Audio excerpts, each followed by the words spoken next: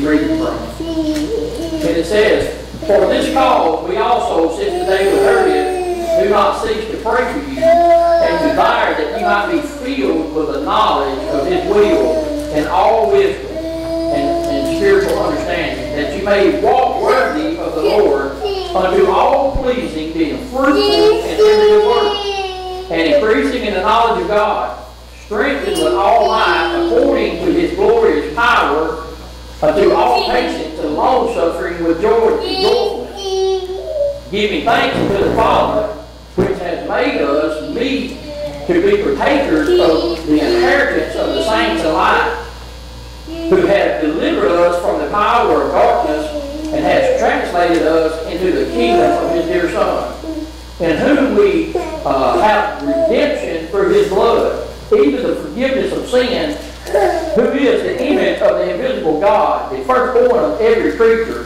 For by Him were all things created, that were in heaven and that were in earth, visible and invisible, whether they be thrones or dominions or principalities or powers. All things were created by Him and for Him.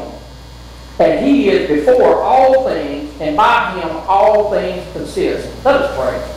Your most kind, gracious Heavenly Father, Lord, I thank You for Your love, Your grace, and Your mercy. And Father, I just pray today that You just speak through this word, Father. And if there's anyone here that don't know You as Lord and Savior, today will be that day that they come to know You, for they realize it's too late, Father.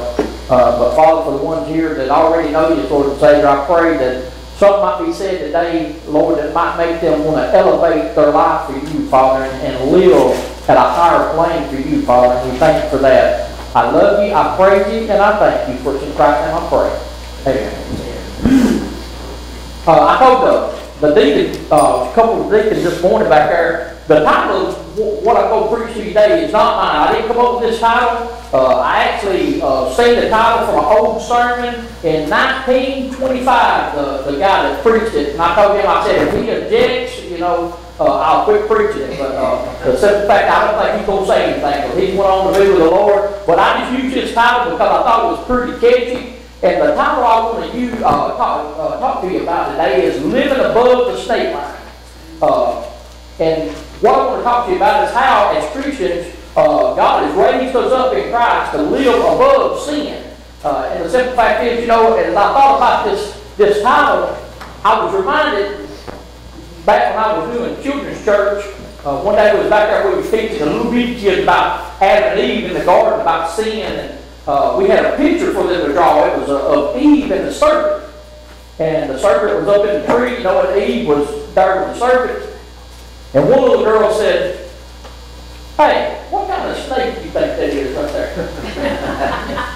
And I told her, I said, "Well, I don't know what kind of snake it was. For the simple fact is, it was different than snakes we have back. It had legs back then. Snakes had legs. It was a serpent that had legs." And I said, "I don't really know what kind of snake it was." And she said, "Well, I'm just going to tell you, it's either a rattlesnake or a cobra." And I said, "Well, why do you say it's a rattlesnake and a cobra?" She said, "Because if it ain't a rattlesnake, it's got to be a cobra." And that's kind of the way I feel about snakes. I don't particularly like them. As long as I can see them out there, I'm fine. It don't matter if it's a chicken snake or what. To me, it's either a rattlesnake or a cobra, but I don't want to get nowhere around it. But even back in the early days of the settlers, when they were coming over here, there was a real problem back then with snakes. The United States was infested with snakes. But do you know there's actually a line above which snakes can't go? It's an invisible line, but it's a definite line that God made where no snakes can go above this altitude. And see, the early settlers, they knew this. And when they would purchase land, they would always ask before they bought the land, they would say, "Well, is that snake above the state, that land above the state line, or is it below the state line?" Because the simple fact is, they didn't want to raise their family down in the lower parts where they were susceptible to snake bites. Because back then, most of the time, snake bite was promised death. Back in those days, they didn't have the abilities we have nowadays with the anti-venoms and all the things we have nowadays. So a lot of the people elected to raise their families in higher altitude above that state line, even though it was a harder life in order to farm they chose to live above that state line. But you know, I tell you about that state line to tell you about this. I think there's another invisible line, state line, and it's a spiritual state line that God has created and He has drawn. And it's drawn for us Christians. He raises us, when we get saved, He raises us above that state line. Our life is to be elevated above sin. And I want to talk to you a little bit about that tonight. This morning. The simple fact is, I think there's three things that we can learn from this scripture. First, I want you to know, as Christians, we have been elevated above the state line. Secondly, we've been enlightened to the state line. And thirdly, we've been empowered against the state line. You know, the scripture we just read here, verses 12 through 14, I want you to see that we've been elevated above the state line. You know, the first thing I want you to know, that every person that is born into the world is born under the bondage of sin. They're born under that snake line. The simple fact is, the Bible says this about it. The Bible says in Romans 23:3, it said, "For all have sinned and come short of the glory of God." Who does that all pertain to? It pertains to every person that was born. Every person that was born a woman outside of the Lord Jesus Christ was born into the bondage of sin. We have a sin nature that we are born with, that it causes us to sin, because we're born into that bondage. But not only does it say that in Ephesians chapter 2, verses 1, 2, and 3, it says in verse 1 that we are dead in our trespasses and sins. The simple fact is, you know what we can do about our sins? Absolutely nothing. A dead man can do absolutely nothing on his own. Unless we trust Christ as Lord and Savior, then He can elevate us above that. Verse 2 of Ephesians chapter 2, it says that we walk according to the course of the world, according to the prince of power of the air, the spirit that worketh in the child of disobedience. That we all had conversation in time past of the lust of the flesh, fulfilling desire of the flesh, and of our mind, that we were by nature the children of wrath.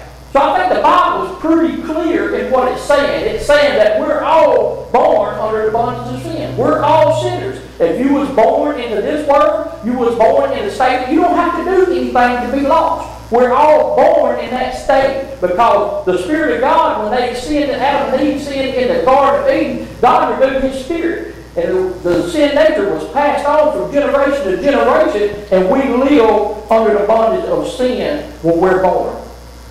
But you know, so what it's teaching, every single person that is born lives in the beginning under that snake line. The thing is, and we prove it by the things we do each and every day, the life we live a life contrary to what God wants.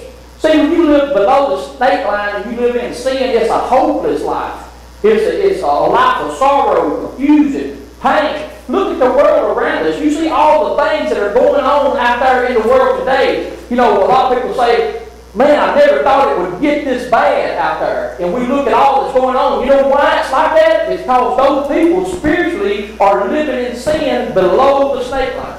And that's why I think as long as we live in sin, things are going to get worse and worse and worse. And the simple fact is, that's a terrible place to live. It's a place of danger to live below the snake line. You know, the thing is, but that snake has bitten every single person that was ever born. That serpent, that sin is infected into their veins. And the simple fact is, it will cause each and every one. Sin brings on death. The Bible speaks to this. You know, when the Bible talks about death, it's not talking about just death that leads to the cemetery, which we'll all face that if we live long enough, if we pass away before Jesus comes back. Even as believers, we're going to face that first death. But the simple fact, when the Bible talks about death, it's talking about spiritual death, that second death. And that is total separation from God for all eternity in a place called hell. And see, that's what the Bible talks about when it talks about death. This is what it says in 2 Thessalonians chapter 1, verses 8 and 9. It says, "In the flaming fire taketh vengeance on them that know not God, and that obey not the gospel of the Lord Jesus Christ, who shall be punished with everlasting destruction from the presence of the Lord from glory and from His glory and of His power. See, that's the condition of every single person here that is lost. If you've never accepted Christ as your Lord and Savior, that is the situation, the shape that you find yourself in today. But I tell you, a person that knows Christ as Lord and Savior, we live higher than that. We've been set above that. You know, the Bible teaches us that when we trust Christ as Lord and Savior, as through the hearing the gospel message, we hear it preached and we come to the Lord in faith. When we get saved, God not only saves us, but He elevates us up out of sin. See, the simple fact is, we're elevated above that snake line spiritually. You know, when you're saved, you're at a place of spiritual replenishment, of spiritual abundance. We have security, we have hope, we have all these things in Christ. It is a place that everyone should desire to be. You know, Paul talks about how the believer gets there in verses 12 and 14. First of all, in verse 12, he says, God is our Father. You know, the simple fact is, every sinner that comes to the Lord in salvation is adopted by God. You know, not only does God save us, He adopts us and brings us into His family. Amen. But not only does He bring us into His family, the Bible said that He, in verse 12, that makes meat to be partakers of the inheritance of the saint life. You know what that tells us? As Christians, we inherit part of eternal glory with Him. Amen. You know, God you have a part in eternal glory if you trusted Christ as Lord and Savior. You know, we have loved ones that have gone on to be with Christ already. They're already being partakers in that. They're enjoying all that God has for them in eternity.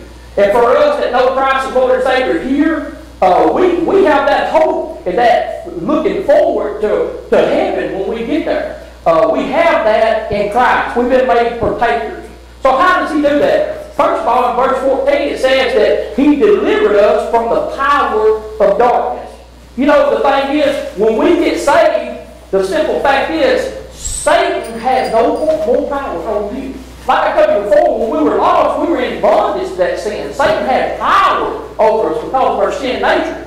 But the thing is, when we got saved, God removed that. He gave us a new nature. He didn't remove that old sin nature, but He gave us a new nature, His nature, that we can live by. And it elevates us in our life. You know, the thing is, He gave us power to be able to say no to sin. You know, every single one of us knows the tricks and the devices of the devil. We're privy to them. But the thing is, God gives us that power to see and to know and to be able to say no. He's freed us from the power of sin. But not only does He free us from the power of sin, but He also, it said in verse 13, that He translates us into the kingdom of His dear Son. You know, translate means to be carried away. See, that's what it's talking about. When we get saved, we're carried, we're lifted up out of that sin, and we're placed with Christ. We have a new position before God.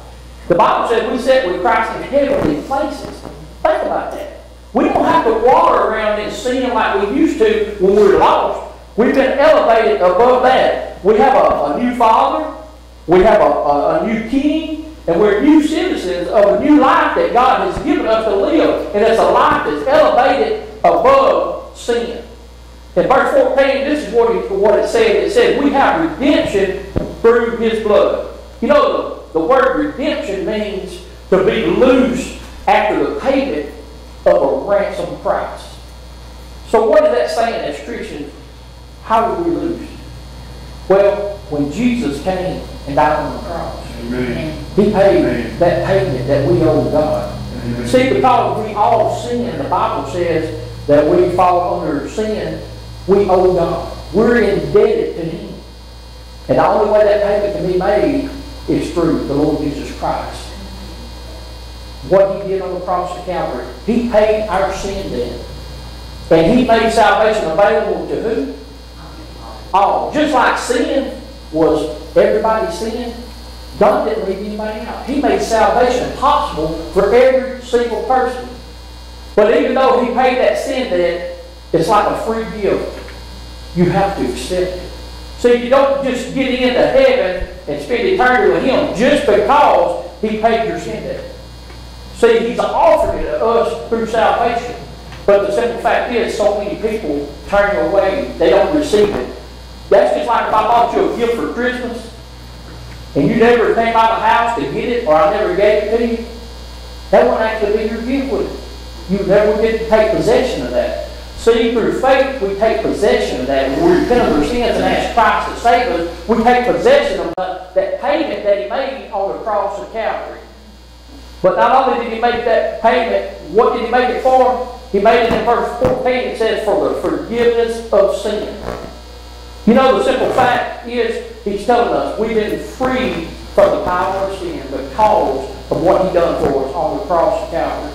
You know, if you look at what I've said so far, that's strong evidence that we've been lifted up above that state line as Christians. We should live on a higher plane than that. You know, we sing a song, Higher Ground. I thought about this when I was preparing this sermon.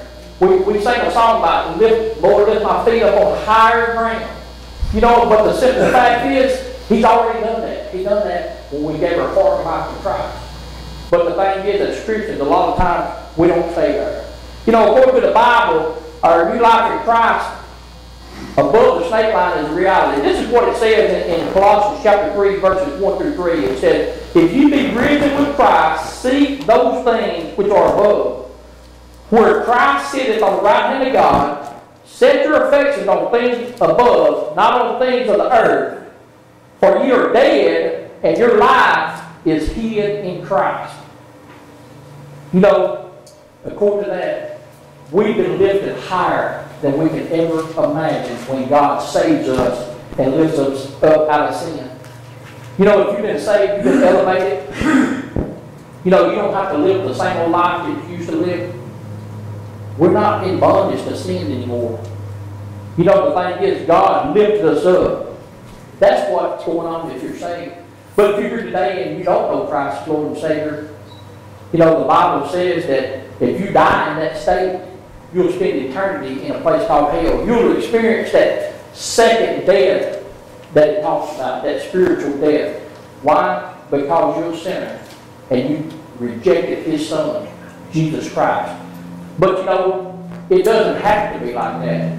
Just like we as Christians are saved, God offers that salvation to us all. You know, the simple fact is, you can be elevated, you can be lifted, you can live above the state line, you can be delivered from the power of sin in your life. You can have a new life, but the simple fact is, you have to choose it. And that's through the Lord Jesus Christ as Lord and Savior. Secondly, the point I want to make, we've been enlightened about the state line. Verses 10 through 9, you know, the simple fact is, people that have been saved know the difference from where they come from. You know, we understand the new life we have in Christ is so much different than the life we had living in sin. We don't have the same desires that we used to. We don't. We become new creatures in Christ, it says. But the simple fact is, even though we become new creatures in Christ, from time to time, we still get below that state line. You know, it's sad that we do this. But the simple fact is, we do it because, you know why we do it? Because we choose to. You know, I've heard people say before us, I accidentally sinned. I'm just here to tell you, folks, nobody ever accidentally sinned. Because we have to make a choice as Christians to dip below that line, that spiritual line that God has elevated us to. We have to make a decision to do that. And when we do that, it just tears at the heart of God. But I tell you, when we do that, we have the ability to get back. You know, the Bible says in 1 John 1:9 that if we confess our sins, He is faithful and just to forgive us our sins and cleanse us from all unrighteousness. You know, I just want to tell you today, the sad thing is, there are so many Christians today that are living below the snake line. They're living below what God expects out of us. You know, this is what God says in verse 10 that He wants. Paul says, walk worthy of the Lord unto all pleasing. You know, does that mean that as Christians we're going to live in a way that we can pay God back? No, that's not what it's saying, because you know what? Like we talked the other night on Wednesday night, we can live a perfect life from here on out for 1,000 years, and the simple fact is we can never repay God back for what He's done for us. We can never repay what Jesus done on the cross of Calvary. That's not what He's saying. The word worthy means becoming or in a manner fitting. See, the simple fact is, what God wants out of us as Christians, He wants us to live in a manner fitting to who we are. See, the simple fact, the Bible tells us that we're saved, we're set with Him in heavenly places, we're made like Christ. And each and every day, we're supposed to grow more and more like Christ. As we study the Word of God, as we receive the knowledge that it talks about here in Scripture of the Word of God, we ought to grow in the graces of God and become more and more and more like Him each and every day of our life. See, what He's saying is, we ought to live our life in a way that puts glory on God. When people look at us as Christians, they ought to see Christ in us. It ought to make them think about that we're different because we've been saved. This is what the Bible says. It says that we are fruitful in every good works. That needs to be fertile. The fruitful that it's talking about. So how do we show that we're Christians? First of all, we do it by obedience. We do it by obedience in everything that God asks us to do. You say, well, what does God ask us to do? Well, first of all, He asks us to be saved. Secondly, He asks us to follow in baptism. We do that. Baptism is one of the first steps in obedience after you get saved. Thirdly, we come to church each and every day. We assemble together. We study the Word of God. We work on our prayer life. We should have as Christians, we have a line of direct access to God. That we can talk directly to the throne of God. But the thing is, we don't have the prayer life that we should. We need to work on, as we grow, we should grow in our prayer life. In the knowledge of the Lord Jesus Christ, we should be growing each and every day of our life. But not only that, we should try to live a holy life. We should try to stay far above that spiritual snake line that we've talked about here, above sin. See, God doesn't want sin in the life of His people. He doesn't. But the simple fact is, like I told you before, we keep dipping down back into sin, and we let it come into our life. You know, so how do we stay above this line? You know, the Bible is very plain. It's nothing that we can do on our own that produces no set of rules that we can live by, that produces all this stuff in our life. You know what we have to do? We have to let Christ live through us. This is what it's, I want to read you what it says in John 15:5. It says, I am the branch, I am the vine, and you are the branches. He that abideth in me, and I in him, the same bringeth forth much fruit. For without me, you can do nothing. See, what he's telling us is, you know, we know Christians by the fruit they bear. But we can't produce that in ourselves. All we can do is abide in Him and let Him live through us, and He produces that fruit in our life. That's what He does. You know, the thing is, as Christians, we should strive to live a life that is higher than the life we used to live. You know, we should want to do better. We should want to stay away from sin. I was reminded of a story I read. There was a little girl. She was out in the yard, and she was looking around, and she seen her mother's flower garden. And she went over there, and she was looking at some of the flowers, and she told her mama, she said, Mama, you know why those flowers grow out of the ground like that? And the mama said, no, why do they grow out of the ground like that? She said, because they want to get out of the dirt. And the simple fact is, as Christians, that's the way we ought to be. As Christians, we ought to have a desire to get out of the dirt. Amen. We ought to have a desire not to live a life that is influenced by sin. You know, the simple fact is, we should be elevated each and every day of our life. But the simple fact is, we're not. You know, sometimes we can be elevated on the highest high, spiritual high on Sunday. And on Monday, we can find ourselves in the deepest valley. you know, we can drop below that snake line. But you know what you have to actually do to drop below that snake line? You don't have to move an inch geographically. It can all be done in your heart. You can go from the highest spiritual high to the lowest valley of sin, all in an instant, right in your heart. And we need to understand that, but that's not the way God wants us to live. He wants us to live above that snake line.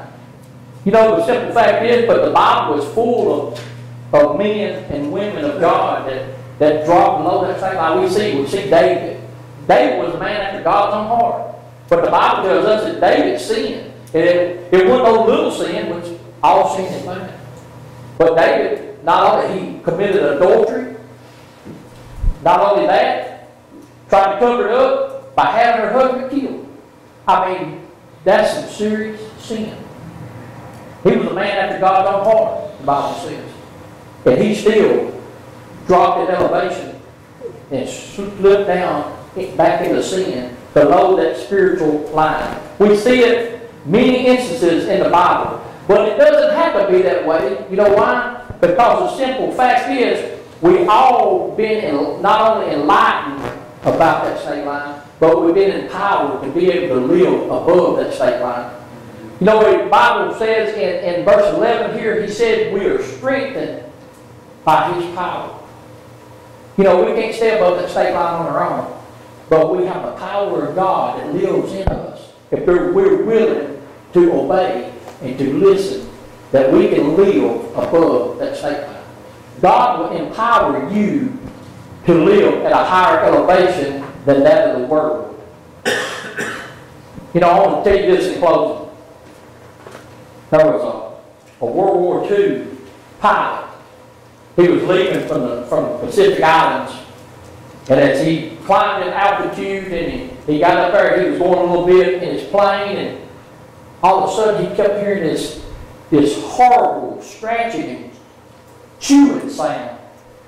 And he noticed it was coming from the fuselage in the walls of the plane. So there's no way he could possibly get to it. So he kills his engine a little bit, he listens, and he realizes it's a huge rat in between the walls of the fuselage.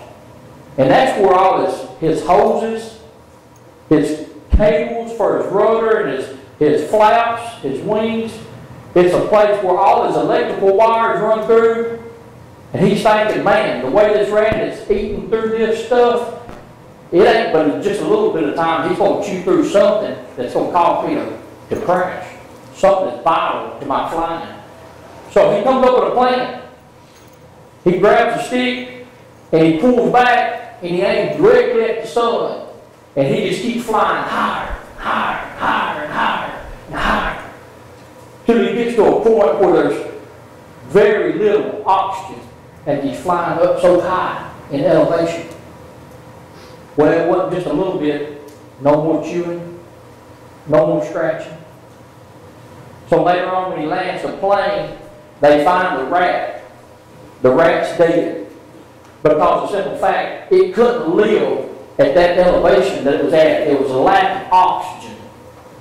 And it caused that rat to die.